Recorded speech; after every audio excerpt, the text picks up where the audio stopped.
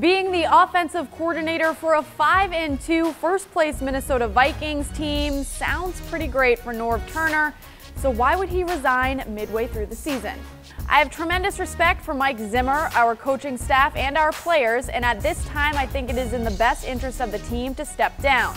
I thank the Wilf family for my time here in Minnesota and want to see our players and coaches achieve success, said the longtime coach. Norv's son Scott will remain as the quarterback coach per the St. Paul Pioneer Press, but the offensive coordinator position is now open and will likely need to be filled fast with this Vikings team on the road to the most hopeful Super Bowl chances they've seen in a while.